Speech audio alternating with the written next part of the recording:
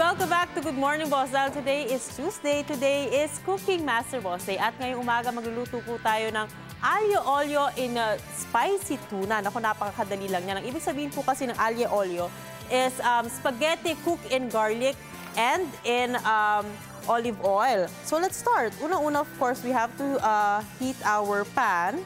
And then lalagay lang natin ang ating olive oil. Actually, dapat low heat lang dahil again, yung magiging pinaka-sauce natin is yung ating olive oil and of course, our garlic. Actually, we don't have to heat the pan to add the garlic. We can, pwede na natin siyang ilagay agad dito. But if you're in a hurry, pwedeng medyo medium heat.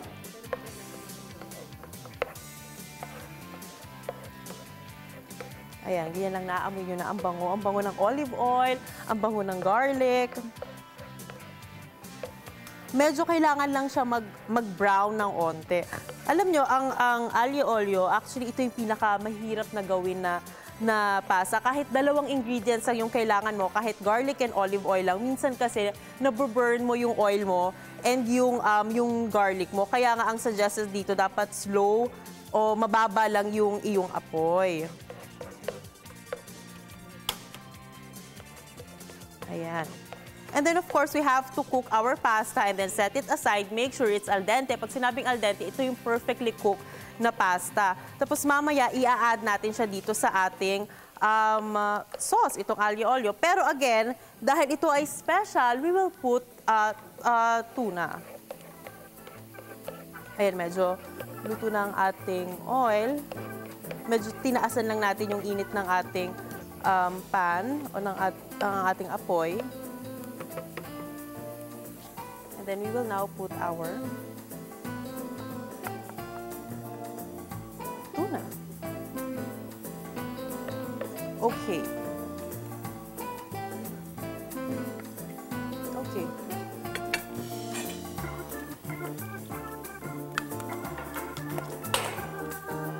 Okay, yung chili flakes, kasi again, okay, that's the...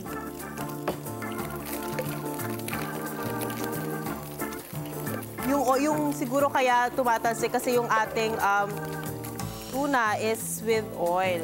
Tuna in oil. Okay, so mas maganda kung talagang na-drain natin yung oil natin. Okay, hindi natin inuna yung ating chili kasi minsan sinasabay siya sa ating Parmesan cheese. Kumbaga, ito yung ating pang-garnish together with our parsley and our Parmesan cheese. Pero ngayon, ang lalagay muna natin is yung ating tuna para maluto din siya. And then later, pwede na natin idagdag yung ating chili flakes or pwede na rin natin ilagay yung ating pasta. Again, kayong bahala. Again, kanina nakita natin tumatalsik yung ating oil. Siguro kasi again, yung ang ating tuna is in oil. We have to really drain it kasi again, meron na tayong olive oil. Napakadami nating nilagay ng olive oil. Kaya, ganun nangyari. Okay, we're almost done. We're actually done. You can just add olive oil.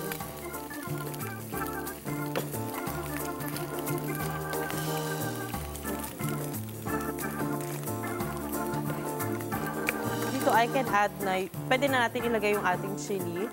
Pero onting-onting lang. Ako gusto ko marami. Tapos mamaya mag-garnish pa tayo ng chili. And then we can put our pasta.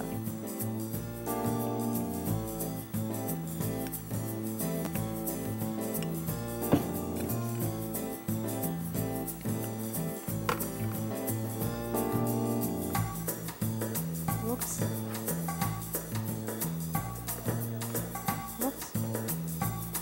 And of course, mamaya sasamahan tayo ng ating mga kaibigan na si Dayan at si Aljo for our tikiman time.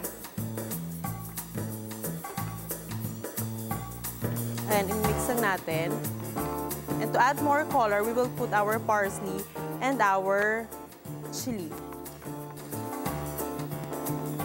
O, diba napakadali?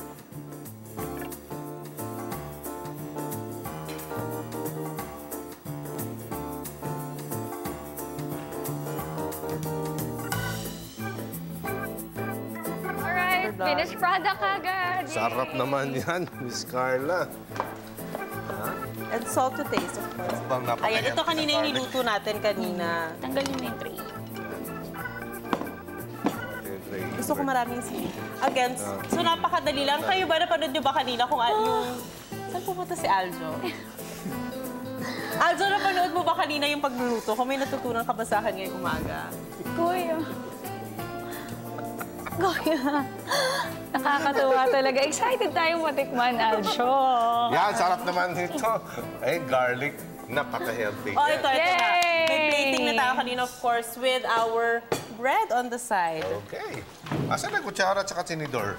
It's ano, ito. Yan. Oops! Yeah. Okay. Ay. Tikman natin. Pag si Carla nagluluto, talagang... Pwede na ba i-try? Yes.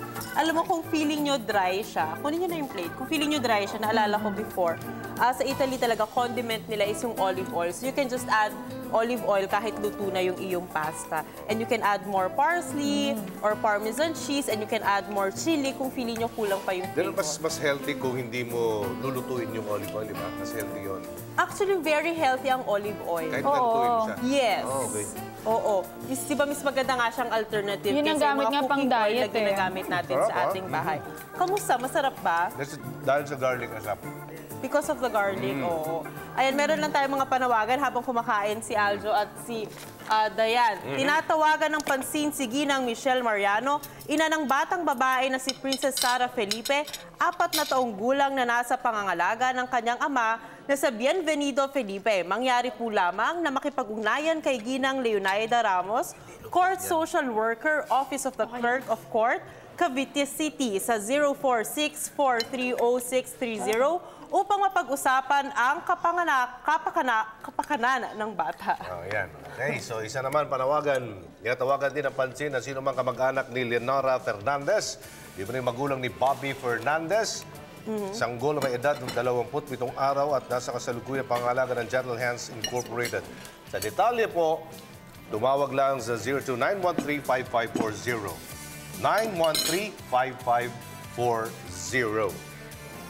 At come and experience God's mercy, an invitation to unity and reconciliation on March 15, Tuesday, after 6 p.m. Mass to be celebrated by Bishop Antonio Tobias at Santuario de San Vicente de Paul Parish, 221 Tadangsora Avenue, Quezon City, with Miss Vasula Raiden of True Life and God guest speaker. Invitation po ito sa lahat ng, lahat po, kahit non-Catholics, pwede po. For information, text 0916-732-8256 or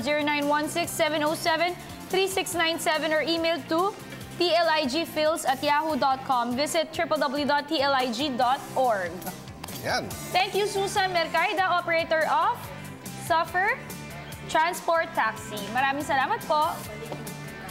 Okay, maraming salamat din. Thank you kay Miss Susan sa pagbalik ng gamit ni Miss Rose Manalansang. Dito po yan sa PTV4. Thank you so much. Maraming salamat din kay Dr. Emily Sevilla Castillo ng Vine Holistic Medical Aesthetics ng Global City. Doc MJ.